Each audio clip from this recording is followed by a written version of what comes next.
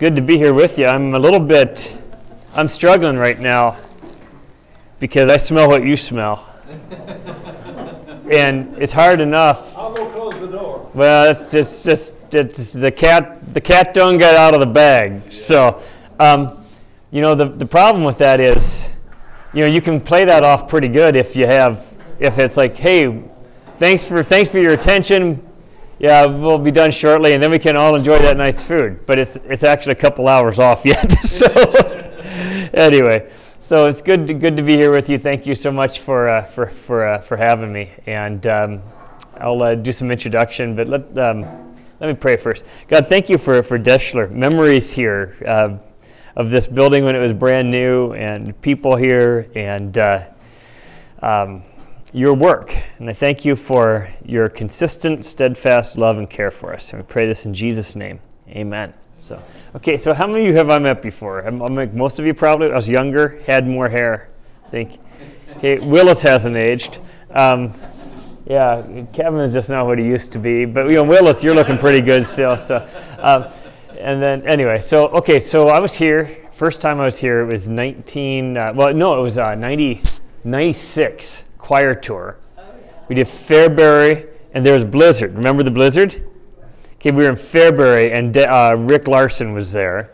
Yeah. And they put us up in a hotel because there weren't enough host families. So we went to the hotel, and the hotel, it wasn't much of a hotel. I don't know if it's still there or not. But, and Walmart was across the street, and it was a legitimate blizzard, enough that it was trouble for the bus. So remember that. Then a few years later, in 1999, I was here, and the cornerstone out there says August 15th. And I know I was here for a concert in late July, early August. I have a vivid memory of something that happened that I won't go into. But I got to tell you. All right. So one of our team members, who shall remain nameless because this is recorded, passed out. I was sitting back here with his feet up on a chair, laying on the ground, but the visual I have was I was singing his part. I was traveling with him as a chaperone, but I was singing his part just to stand in because that's what heroes do, right? Not all heroes wear capes; some sing tenor. But all I could see was his feet up on a chair, and Jerry Nickenen bent over him with a dish towel like this, and if you ever see that while you're singing sacred, solemn, contemplative movie. And Jerry, and I'm thinking if I saw this when I came to, I'd just go back out. So that's my memory, and I can't. So it must have been before the grand opening, before the cornerstone date. So anyway, and I know your congregation has been very supportive of the school as well. Thankful for that. The place has been there almost 60 years now, and I've been there 6 as president. And was a pastor for 12 years before that, church planting in Sioux Falls, South Dakota, Living Word Free Lutheran Church. Loved it, just loved it. It was fantastic. And God called to the school, and that's been good too. It's been a lot of hard work. I'm very thankful for where we are. And more than anything, we've survived this year. Like everybody's tried to survive a little bit, and we've survived this year. We have 96 students. I think we would have had probably 110 or so without COVID, and it's not just COVID, it's everything. So you get a phone call from a parent in western North Dakota in, like August 15th, saying, well, my 2 kids are coming to Bible college. I'm just not sure if I'm comfortable with it right now. And, little afraid of COVID, a lot afraid of what our governor's going to do next, and never mind. But then also, I don't know if you saw the news, but Minneapolis, it wasn't a great year for PR for Minneapolis last year. You've heard about that. Okay, great. And so it used to be, and so there's this balance where you don't want your students, or my kids, I don't want them growing up afraid of the mission field, afraid of people, afraid of soul. 3 million precious eternal human souls for whom Christ died right there in the Minneapolis-St. Paul metropolitan area. We can't be afraid of that, and most of them are lost and scared, just like we are. They don't. The people who had their houses and businesses burned, they did not burn their houses and businesses. And so, if you think it's bad that there's places where you can't go safely, well, imagine living there. And what hope do you have? And they're stuck. They can't move out. And in my mind, that's way worse than me sitting in Plymouth thinking, oh Lord, it's just so close to us. What about them? What about them? And so I think there's an opportunity here in this societal unrest, which is just fruit. It's just fruit of a bitter root. That's what it is. There's opportunity here for us to reach these souls and for God to reach our hearts with a love for souls, a little less defensiveness, a little less tribalism. And so I really think it's a great time to be a Christian. I think it's a great time to be in the business of establishing students in the eternal and inerrant Word of God. There are challenges that go along with it, but increasingly our challenges are external, and that's where they should be. It's very frustrating to me to talk to parents, and this was happening when I was a Bible school student. I was saved when I was 18. I was converted to Christ in a Lutheran church, and my generically Baptist-y, it's like Billy Graham Quakerism, honestly, is what I was raised in. They didn't know what to do with that. How can you get converted in a Lutheran church? And so it was that was my background. My mom heard about the Bible school and thought it would be a good place to go. I had already had plans. I went to SDSU, engineering, physics, and physical education. That's another story. And the parents then wanted students to go. But something changed in there when I started working at the school. The conversations I would have would be with parents of children who wanted to go, but the parents didn't want them to go. And that's continued now. And that's many, many parents. So the grandparents want them to go. The parents don't want them to go. The kids want to go. And so how do you navigate this? And when you ask why, here's the why. I want my kids to get on with their lives. They got to go make money. And they don't want to take 2 years. But I know what you know, and that is nobody finishes in 4 years anymore. You change majors once, and you change your mind once, and you got 6 years on your hands.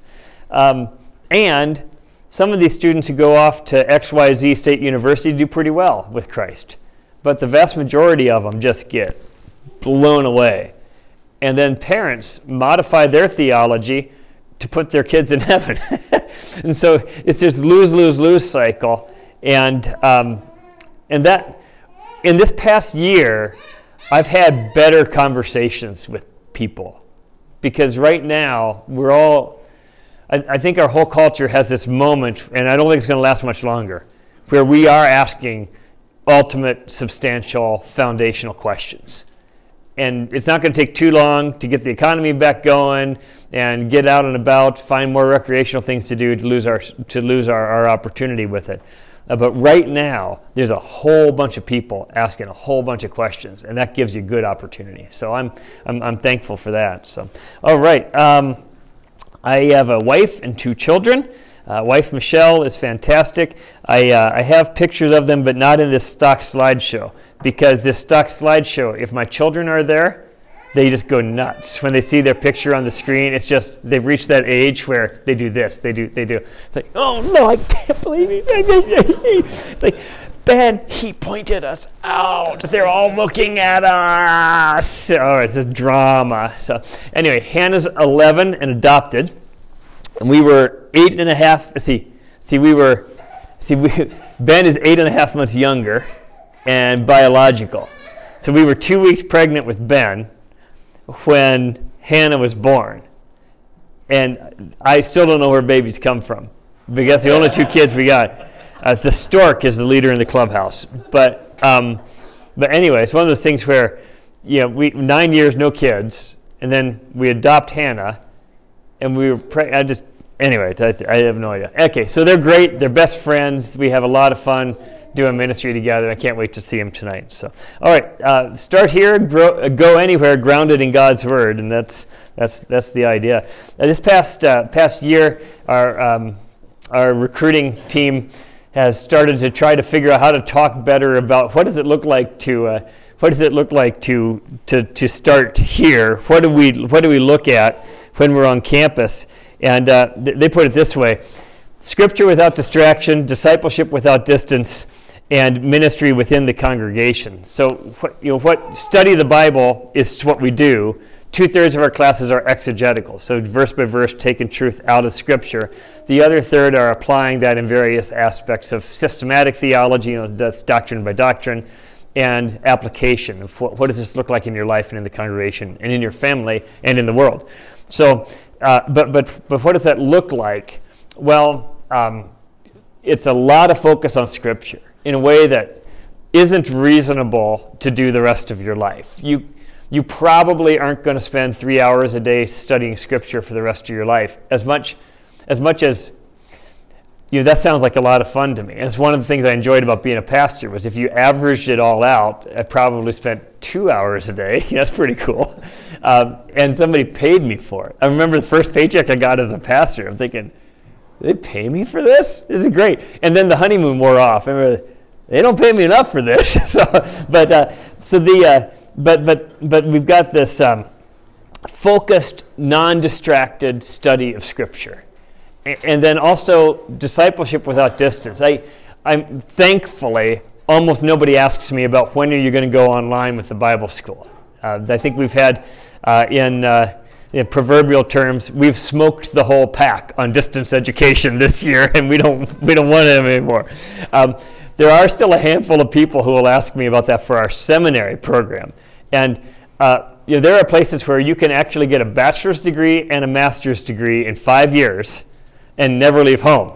So you too, per our conversation last night, you too could have a 23-year-old pastor who knows everything and has never left his mother's basement. So I just don't understand how you can iron sharpens iron, when the plow doesn't get close enough to the wheel to make any sparks. So the on-campus atmosphere we have where you are forced to deal with stuff, I'm not saying it's sin to train a pastor remotely. And if we were starting a seminary from scratch, we might have to figure out something because bricks and mortar are very, very expensive unless you do it yourself. So even if you do it yourself anymore.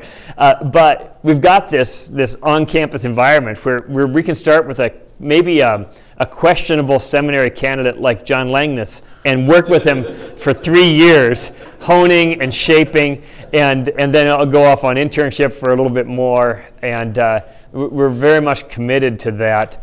And at the same time, I realize there are people who would like some training who can't move for whatever reason. But if they can't move for that reason, they're also not going to be able to move to go be a pastor of a church. And maybe that's a different kind of a program. Maybe that's something we could look into. But for our pastoral training, we think that's best done in person and contagiously. And then also ministry within the congregation. This is one of those things that you say over and over and over again, and you wonder if people are catching on to it. Where the Bible college is not a congregation. There's a sense of community there that people love, fellowship, if you will. Okay, but it is not a congregation. The ministries at 3110 East Medicine Lake Boulevard, including ours, we are not what it's about. What it's about is a local congregation. And when you're trying to lead an organization, one of the questions you have to answer again and again and again is, who is it that we're trying to serve? I mean, that's true if you're a farmer or in the restaurant business or running a Bible college. Who are we serving? And of course the correct answer is we're serving Jesus. Well, yeah, okay, well, everybody is, but what about in okay? So we're serving our students is what we're doing. So we don't serve ourselves. We're not there for self-preservation of the Bible school. Bible college. See, I'm the worst. We got the name change thing going on. I am the worst. And then people are all embarrassed when they get it wrong around me. And how many times have I said it wrong to you? So, all right. So we're not there for preservation of the Free Lutheran Bible College and Seminary. We're there to establish students in God's eternal and inerrant Word. And that has an outcome in the local congregation. So we're serving the congregation indirectly by training the students directly. And we're not there for the college and seminary. It's a different viewpoint. I'm pretty sure where I went to college, South Dakota State University, I'm pretty sure that preservation of the institution is a very big deal. Or especially if it's, XYZ, whatever private school, right? If you don't go to Harvard, to be taught to be a servant of all, right? I know this isn't the question to answer. No, go for it. No, that's fine. I don't want to lose my train of thought. don't. That's all right. So we're training students in the Bible college. Mm-hmm. We see a large majority of not returning to AFLC congregations. Mm-hmm. What are you or the Yeah, that's a great question. teachers doing to address that? That's a great question. And why are they not? Yeah. Okay, so first of all, our alumni surveys show that 90% of our students, when they graduate in the past 5 years, are involved in a congregation of some kind, Right. which is pretty good. Right. 2/3 of those are in AFLC congregations. Okay. So the narrative isn't quite, okay, now what, I'd like that to be 100% and 100%. Sure. And so you talk about some of it's location, if you're in a place without a Free Lutheran church, but some of it is simply preference. And there's a lot of reasons for it, and there's different reasons for it. Okay, so for instance, some of them... You can't make them go to Well, there are people who'd like us to. Yeah, I know. And that's a mistake too. Yeah. Or brand loyalty. You really oughta. That doesn't really... anyway, I mean, brand loyalty died in the 70s. I mean, there are people in this immediate vicinity who would actually put a valley pivot on their property. I don't understand, but anyway, there's but so I'm trying to avoid that. Okay, but here's the catch. There's a lot of our students who aren't Lutheran, and so if to come in, I'd say 2/3 of our students, and I'm not sure about that. About 2/3 of our students are from AFLC congregations. Okay, but not all of them are really Lutheran either. Because I wasn't. I mean, I was unbaptized. I was when I came. Nobody even asked me about baptism. I didn't even know. I mean, I knew nothing. In doctrine class with Pastor Lee, I said out loud, "Okay, this is Pastor Lee." Some of you know Pastor Lee. Imagine Pastor Lee hearing this from a 23-year-old recovering basketball coach. When I raised my hand in doctrine class, and I said, "You guys actually believe this stuff?" I said that first quarter, and he looked at me like, So this is now obviously it stuck for me, but there's a bunch of them they're just not Lutheran, and so going to a Free Lutheran church, they don't really care about that. Now, I would like to think that we have more Lutherans coming in or going out than coming in because we teach a Lutheran program, and our program is Lutheran enough doctrinally that some of the students who aren't Lutheran sometimes complain about, being too Lutheran. And then, anyway, so why? I think there's a couple things. First, the students aren't all that committed to it as a whole. And we're trying to change that by the content. That this is important. It's not heritage. You're not doing this for lutefisk and lefse or to make grandma happy. You're doing this because this is actually true. Now, I'm in a good spot to talk about that because that's the only reason I'm there. I've got no connections to anything other than this is the doctrine by which God saved me. So I'm committed to that. Okay, but the second thing is our congregations too. And because when I was at Living Word in Sioux Falls, we didn't have graduates move to Sioux Falls and not go to our church. Some of them went to Abiding Savior, the other Free Lutheran church in town. And but when they came to Living Word, we grabbed them and put them to work. And if a congregation does not actively discover the gifts of the student, what God has made them to be, and how to involve them in the congregation, not with busy work, but you realize when a new member joins your church, your congregation changes forever. By definition, because we're the aggregate. So if the student comes and wants to go to church and doesn't get grabbed and involved, and they just get turned into a spectator or a number, well, they're going to go someplace cooler and easier to be a spectator and a number. And that's what we have in our churches that are smaller. We have the opportunity to be much more intimate, much more engaging, much more inclusive than you can at a megachurch. But if we don't engage them, then they're going to find someplace else to be unengaged. So I think some of it's our students. I think some of it is our congregations. And the only thing I can control is what we do as faculty and staff. So we want to teach the doctrine well.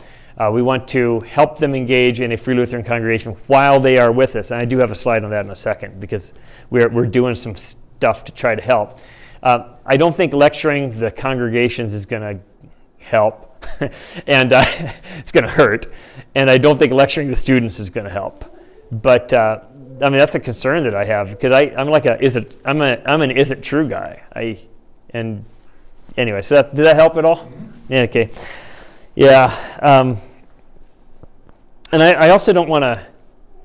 I also don't want to make a kid feel totally guilty, but I want to feel a little guilty. So there's kind of a balance there. And okay, all right. Yeah, but the congregation is where it's at, and I want to make sure our students understand that. So there's a picture. I'm not sure what you can see there. Do you see the city? This little bar graph in the background. Okay, that's Minneapolis. And we used to highlight our proximity to the city, but last year we started saying, yeah, so it's only 15 minutes. It's a 45-minute bike ride to Target Field. Okay, but last year we were thinking, we're 7 miles away from Minneapolis, or it's just, you can barely see the smoke from here. And that's sad. I shouldn't even joke about it. But I mean, honestly, literally, we could see south of the skyline, we could see smoke coming up out of South Minneapolis. It's heartbreaking because I like going down there. And there are places in Minneapolis right now where I can't go. And that was not the case. Well, maybe it was. In the 70s, it was for sure. But anyway, okay. That's an overview. You can see the red building behind. That's the Student Life Center. And that was under construction. We do still have a tiny bit of snow on the ground, but not a lot. There's a drone shot overhead. The driveway, the students call that the peanut, and there is room. This is distorted. This is actually fairly similar in size. It's kind of figure 8. There's actually room back here for 2 dormitories if we grow, and that's all designed. So it'll be anyway. The campus, it's starting to come together nicely, and this area has become the favorite hangout for the students, and it's all mud, so I can't wait for it to be grassy. By annual conference, I'm kind of hoping that we'll have some grass. Okay, this is a couple weeks old, and you can't see the color here, but there's artificial turf in this retaining wall, so it can drain better, and no railings except for where there's a big drop-off, and that's actually legal. So when you come out of it, you just sit down on a concrete wall and visit, and it's south-facing, so you can get a sunburn in March. That's at night. It's well lit all around, and all those lights point down. You know how city codes are. We can't possibly have a yard light impact somebody's yard, so it's safe to. It's good for our neighbors, but it lights up the campus, which is a safety help too. This is probably my favorite picture. This is our opening game. And one side of the gym has bleachers, the other side does not. So the photographer had his back to the benches, the wall where the benches are. And the bleachers seat 480. They have backs. And all of this is open up to the commons area. So for annual conference this year, what's going to happen is everybody's going to go up, have their coffee, stand around and talk. And poor Lyndon's going to be sitting down on the floor doing his, I think what he should do, because he's not subtle. It doesn't, we all know what he's thinking. So I think he should just start weeping. I think that would be the best approach. I think sometimes, because gentle suggestions certainly isn't working. Mild annoyance, that's not working. I think this year he should just start weeping, and then people will come back in. So. Big air horn. Big air horn. Or John Benson, right? Yeah, John Benson, there it is. The fireplace, some soft seating around it. I would like to reserve that spot for me, but I don't think that's going to happen. Large classroom space. So this, you can't really get a perspective on this, but inside there's the divided classroom. So there's a wall. Those 2 classrooms together are much bigger than any space we have on our campus educationally. If you divide them in 2, they're slightly smaller than our big classrooms in Heritage Hall right now. we don't absolutely need this space for additional students, but the way construction works in the city, if you don't build it now, you don't get to build it then. So we built every square foot they would allow us to build, we built. Because you can't, if you leave 5,000 square feet on the table, you can't go back and do it. I mean, you can add on, but it's so expensive to add on 5,000 square feet. We decided to do this. At annual conference, like the AED booth will be in there. So not the whole thing, but all the ministry displays will be in there, and that's probably where we'll have our Summer Institute of Theology. We'll have good technology set up where we can live stream classes and things like that. That's a picture of the Commons area. The front of it's full court press, coffee and concessions. The front of this will be kind of a metallic look. There is something that's been on back order for 6 months. I don't know how you can have something on back order for 6 months, because you can design something and bring it to, you can make a vaccine in 6 months these days, but they can't give us, anyway, so that's on back order. But the coffee shop during the week that'll be open, some, not a lot, because it's not a moneymaker. It's a student service. But for games, and there's going to be a lot of games in here. Our games, local homeschool basketball league. There's a couple teams that are going to use it as a home court. We've already had a couple colleges ask us to use it as a neutral site, meet in Minneapolis and play. So we're going to have a lot of games in there. So there's going to be a lot of popcorn smell, I have a feeling. And this front seating area is all open to the south side. So you can't get a sunburn in January, but you'll be able to get some vitamin D, a little bit anyway. There's more of the seating. And there's the front of that concession and coffee stand. So we have equipment in there now. So espresso machine, popcorn, and some light quick serve food as well. 4 locker rooms, looks something like that. And 4 locker rooms, so men's and women's, home and away. But more importantly, our students could change in the dorm easily. But more importantly, if you're going to have a tournament or a Saturday jamboree kind of thing, just run them through. And one of the things we'd like to do is ministry. In fact, we're expanding it this year. Brad Byerly, who is Director of Student Life and also Athletic Director of Men's Basketball Coach, we're splitting out that position. And he's going to be Director of Athletic Ministry. So he'll still be doing basketball coach and athletic director, but we're also expanding it to figure out how we can best use this facility to minister not just to our students, but also through our students. In suburbia, youth basketball leagues are, it's kind of cliche. It's a money thing and a prestige thing. But if you go in towards the city, it's a rescue device. And I think my kids played in a basketball league where, about a quarter of the kids were white. My kids are very white. So I liked it. But the league had to shut down because they didn't have a place to play. It kills me.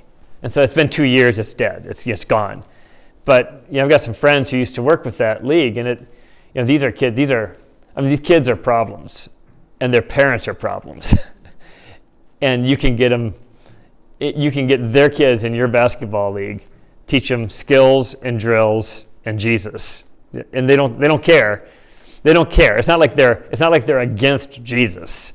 They just want some stability, and you can provide that for a kid.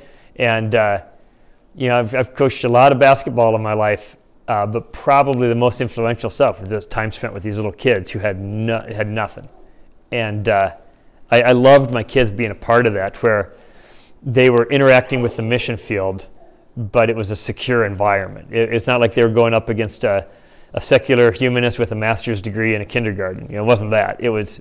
We had the environment, but they were surrounded by kids who were different from them and Christian and non-Christian too. So, and I love the fact that color of skin isn't a thing for my kids, because it's a more diverse population than what I grew up with, and so you don't have to wonder if the person with black skin is a Christian or not. It's just not even a question for them. Is this person a Christian or not? Because I don't know. You guys probably have some people in Deschler who aren't saved, right?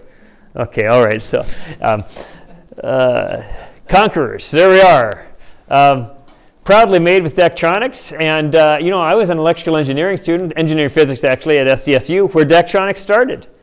And would you believe that gives you no discount on their products? So, Yeah, nice scoreboard. I put this up here because I kind of like, that's cool.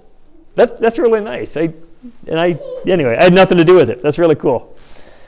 So yeah, there's the yeah. Oh, here's my kids, Hannah and Ben, but you can barely see them. So they're lots of fun. She's a crafter. She can do.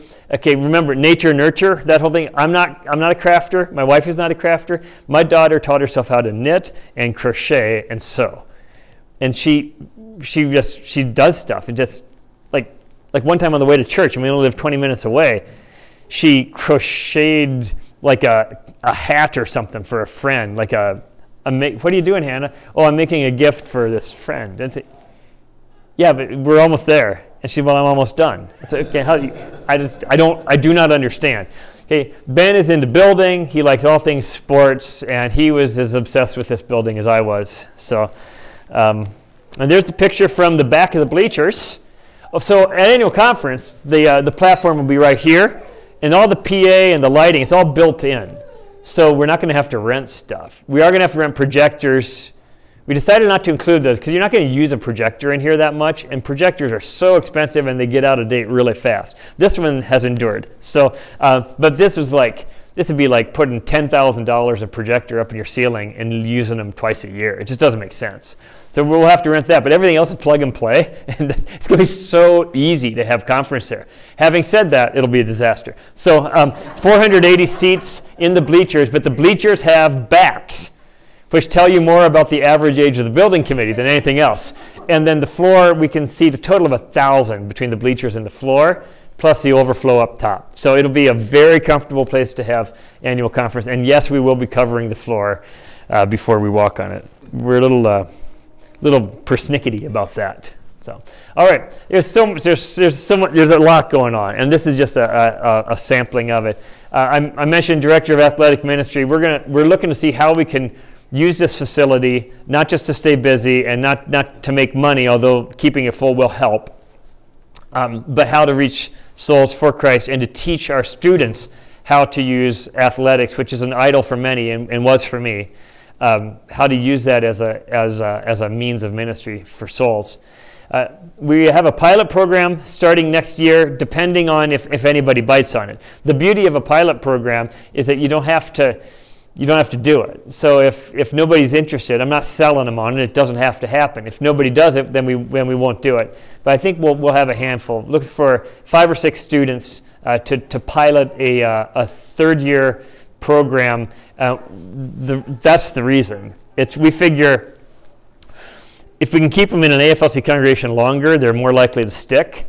Because I do think if you come to Minneapolis, you're 18 years old, the first thought in your mind is not, what congregation can I engage with and plug in and become a mature, functioning, participatory member? I mean, it's not what you're thinking.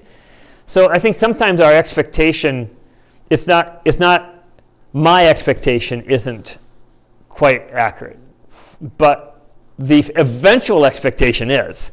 And so then you got to think, what age or stage of life appropriate interactions should we be encouraging to help them get there? Because the first year, you're just kind of figuring it all out. And by the time you find a church home, you got gospel teams and basketball teams and all that fired up. You're gone every other weekend. It's very hard to get involved. Second year, you might plug in, but then you leave.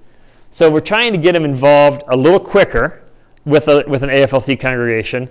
And it's not like we're twisting their arms or anything, but especially if they're from an AFLC church, we really want to hook them up with an AFLC congregation. And we're trying to keep them engaged a little more intentionally and a little longer, and I think that'll help. And so the Advanced Congregational Training Pilot Program, it's a third year. We have room on campus right now, so it's a good time to try it. And we're coming out of COVID, so it's a kind of a weird time, and our students have had a couple weird years. This is a chance for them to have maybe a normal year. So we're going to try it and see what happens with it. It's 12 credits, 3 credits each semester, and 12 credits per semester. 3 credits each semester is a servant leadership in the congregation class that I'm teaching. So all the congregational training kind of stuff that I did at Living Word and some congregational theology. So that everybody will take that. Another class is a 3-credit formal internship in an AFLC congregation. So we've already found a handful of places where the congregation could use some help, and it's a mature-ish congregation with a mature-ish pastor and a functional-ish, because we're not healthy. None of us are healthy, right? We're all a mess. But try to find some place where it's not a dumpster fire, where this student can learn in some area of ministry and participate. So that's another 3 credits. And then the other 3 credits, you can take electives you haven't taken yet at the Bible college. You can take 1 seminary class if people are trying to get a taste of that.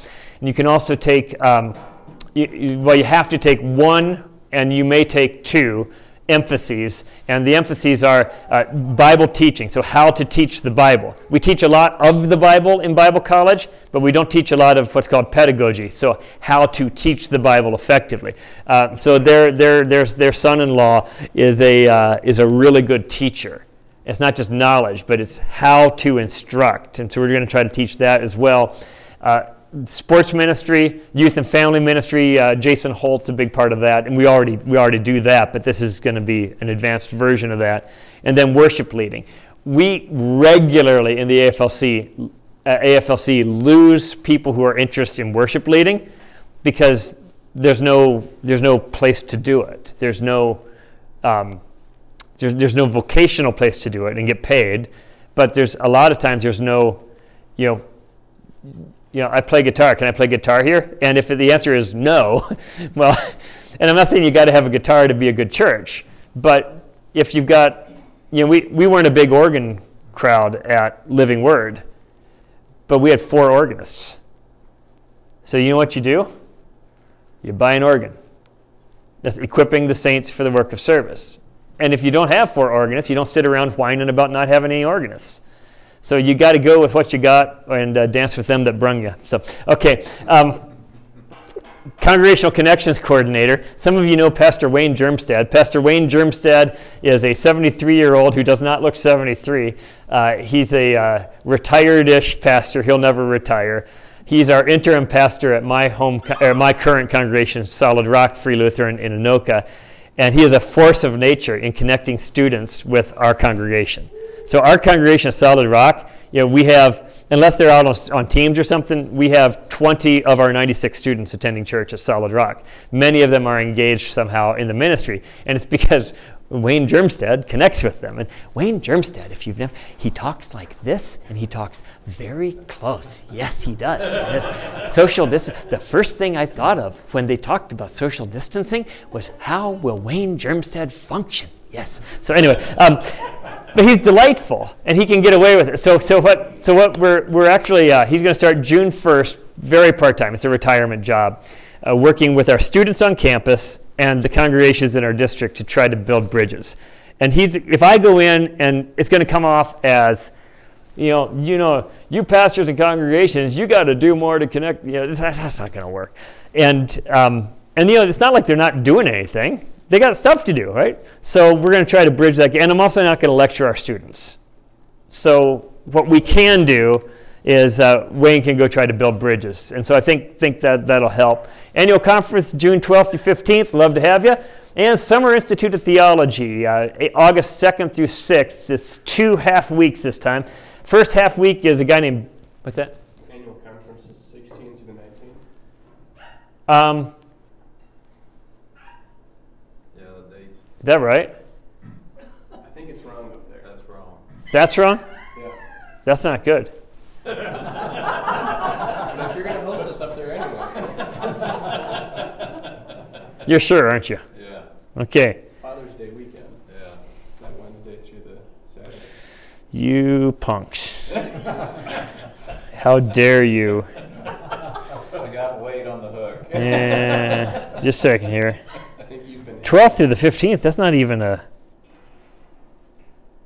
even the right part of the week. No. Just a second. Seriously. Deschler people. All right. Okay, 16th through 19th. There, you happy now? Yeah. All right, thank you. I live to serve. Boy, that wasn't even close. Anyway, okay. Brian Chappell is kind of a big deal. He wrote one of our textbooks for preaching called Christ-Centered Preaching. He'll be there for the first half of the week. Second half of the week, there's 3 guys. One is Zach Hicks, who wrote one of our textbooks for worship ministry. He's fantastic. And then also Gary Jorgensen, who's the assistant to the president of the AFLC. He wrote a study on 1st and 2nd Peter, forthcoming from Parish Education.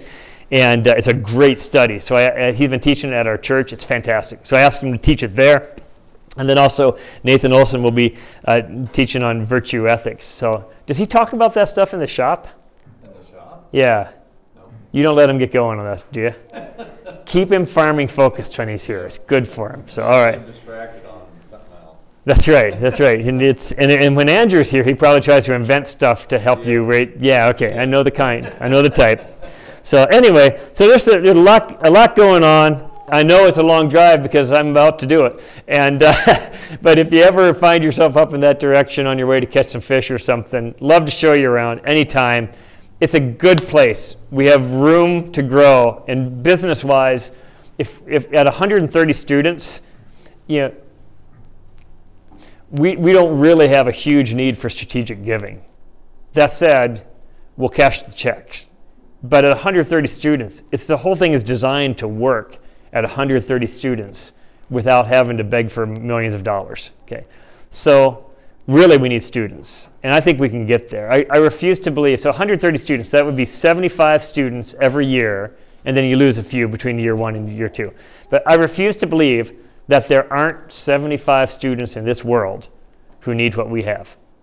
So we're going to find them, and we're going to get the place full. So, all right. Wade, how many students come from the metropolitan churches? Yeah, I don't have a number in my head, but very few. Getting better. But for when I got there 6 years ago, we put pins in the map, you know, of where everybody was. There's actually programs that'll do that for you. Now it's very nice, but pins are more satisfying. Okay, the geographical center of our student body when I got there was approximately Fargo, and I'm not joking. But if you think about it, kind of makes sense. So I asked Pastor Lee, why? Why is this, the Minneapolis district has always been weak in the AFLC. Always. Well, why? And he said, well, think about the merger. How do you think the city churches voted on the merger? They all went in. And so really the geographical center of the AFLC was Fargo or Valley City or something like that. So really it's just, let's start a Bible college it was outside of our geographic area after the merger. You know, LFC, it would have been perfect. But after the merger, so what we're trying to do now is, you should be able to win on your home court. You should be able to get students to come to you, and we're only at $13,000 tuition, room, board, and fees. If we can't we found one 2-year college in Moorhead, State College, that charges less than we do. And yet I do hear on occasion how expensive it is. Well, going to college is more expensive than not going to college. That is most certainly true. But as colleges go, adjusted for inflation, yeah. While you're on that subject, I got you. How many congregations support their kids going to the Bible college and seminary? I'd say about a third. About a third directly, which sounds... Contribute. Now, that sounds low, but it's actually pretty good. That's something we need to encourage the congregations to do. Yeah, and so just a little bit. So for instance, $13,000, but you're not going to get federal financial aid. And that's okay because half of that you got to pay back anyway, and you got to let the nose of the camel into your tent to get that, and I'm not feeling that. So, but given I know churches who do full tuition, which is a lot, but $1,000 a year would take the edge off a lot. If you come in with your first semester paid, you can work your way through and get out of debt. Which I think is a good thing for a student to take ownership of. Oh yeah, I agree. But I'm not so much worried about the financial side of things. I'm more worried about the pastors talking to the 5-year-old on up to the 14-year-old kids, encouraging them to attend the Bible college, and for the young boys to consider a ministry. Back in their age, when they were growing up, it was talked about all the time about young men going into the ministry. I don't know that that's being talked about. Well, it's a harder sales job right now. Yeah. You got to focus on call. Right. Right. Because it's hard. Because you're the bad guy. A biblically faithful pastor today is the enemy. And it's not going to get any better for a long time. But in my life, in my mind, who cares? I mean, if it's worth doing, I mean, we used to actually go die for stuff. So, the cushy thing, and frankly, I think the generation that we're recruiting right now as Bible college students, they want a challenge. I think they're open to it. And right now in the seminary, all this is a pipeline enterprise. Bible college attendance comes from effective, fruitful ministry in the congregation. Because if the congregation isn't that big a deal to you, and Jesus isn't such a big deal to you, you're not going to go there. Okay, so it comes from that. Our seminarians generally come from Bible college contact. And then they go back. The Bible college students trained as lay leaders, the pastors trained as good pastors go back into congregations, and that healthy ministry now becomes perpetuating. The problem is, once the engine stops and you get stuck top dead center, you got to spin it somehow. And it's going to take a while to get that going. And that's where we are right now. I just got a call from James Molstry yesterday. He said, boss, and he always calls me boss when he wants me to listen. He said, boss, I think this is working. Yeah, they had 30 students come to like a seminary information night, which we've retitled Seminary Scoop, or Seminary Slice, because they have pie and ice cream. And we used to call it Seminary Information Night, which would be abbreviated Sin. No, we can't have that. So Seminary Scoop now. And so we had 30 of them. And some of them, they're just for the pie. But you know what? I can speak positively of that. That's all right. But there are a lot of them who are really, 7 or 8 guys really interested in seminary. So it's starting to work. But it's a pipeline enterprise. And if you rush the fruit, if you rush the root to get the fruit, then you end up with neither eventually. And so we've had to just take a step back from everything else and focus on what do we do and how do we do it better. Because if you're recruiting Bible college students to a program that you're not convinced is what it needs to be, it's just going to keep getting worse. It's like inviting kids to youth group and then it's terrible. You hope nobody shows up. So we've never been terrible. But we did have a culture where going to class and doing your homework was optional. And that's not good. And it's not there anymore. And don't tell them that because none of them know it anymore. Because now it's just what we do. They go to class. Taking attendance is so easy because nobody's gone. And they don't know that that's not the way it used to be because the culture's been corrected. And that's kind of the way it used to be, wasn't it? It's kind of going to class, doing your homework was optional. And it's not anymore. Okay? And the answer is, there's little old ladies in North Dakota paying for subsidizing your fees. It costs about $26,000 to have a student there, and we charge $13,000. Somebody's paying for that. And if you're not, they didn't give us $13,000 for you to not go to class. So if that's going to be you don't have to be here. We don't need that number that bad. I would much rather explain why we have 95 students instead of 96 than to try to keep the number up by keeping the bar low. Because if you keep the bar low, eventually you're going to lose everything, especially pastors. Yeah, in my doctoral work, one of the classes I took that was fascinating, the history of the Lithuanian Lutheran Church. I bet you're wondering why. Okay, think of the Lithuanian Lutheran Church, doing your thing, keeping it real, and then the Bolsheviks come in, and then Hitler comes in, and then Stalin comes in. What's left, right? And in the midst of that history, they had 6 candidates for ordination one year, and only 2 of them were ordained because they wanted to make sure to keep the bar high. So there were 4 guys they turned away from being a pastor when the primary job of being a pastor was being faithful while you were persecuted. And they didn't think 4 of them were ready. And so I want to keep the bar high because keep the bar high keeps your quality high, and it actually helps your quantity in the long run if you can defer your gratification. I'm sorry, I've gone too long. Oh, no, that's okay. That comment just kind of hit me with the kids that come are not from smaller congregations. Mm-hmm. I mean, they are from smaller congregations rather than the inner city. Yeah.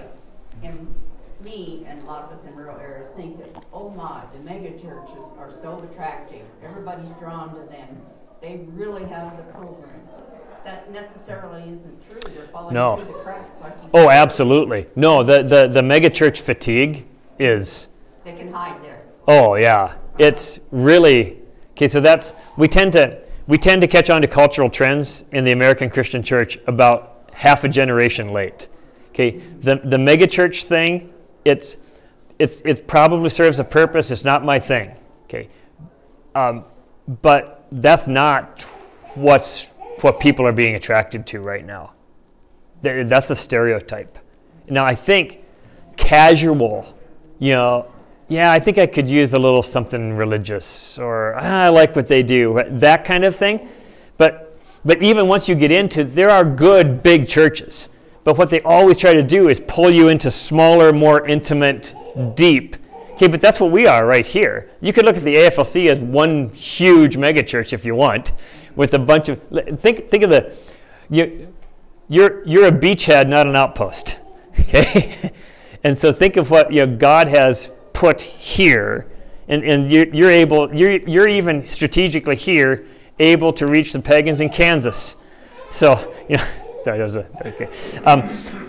It's an opportunity. These smaller churches that we have are an opportunity. And in a small church, you can know everybody and engage everybody and build your congregation around who you are and what you have. And that's something. That'll work. All right, ready? Is it time for church yet? I think so, yeah. Well, thank you for your attention.